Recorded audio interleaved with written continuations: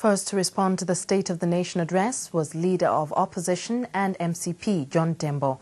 Tembo emphasized on the need for the August House to remain united, since as MPs they represent all Malawians regardless of political affiliations. He commended government in some areas and also expressed his concern on a number of areas that he feels the government should have done better.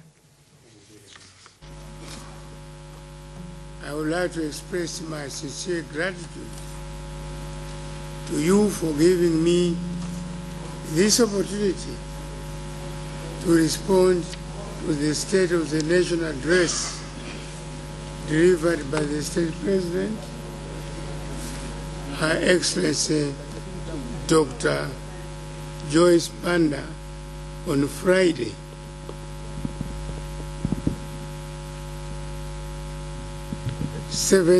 May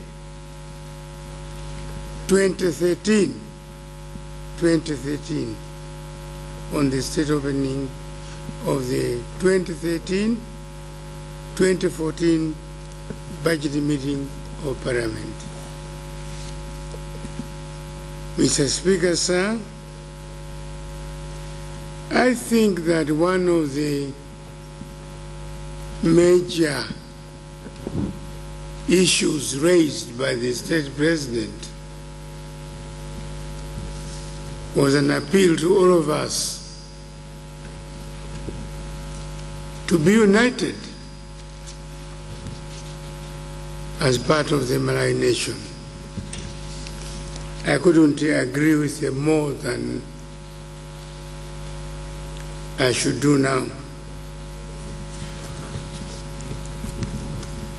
Mr. Speaker, sir,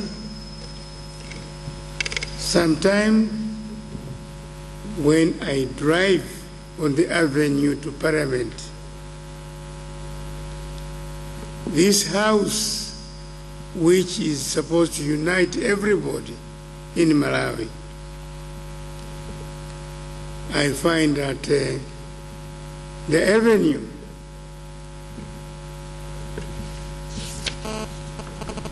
is dressed in party colors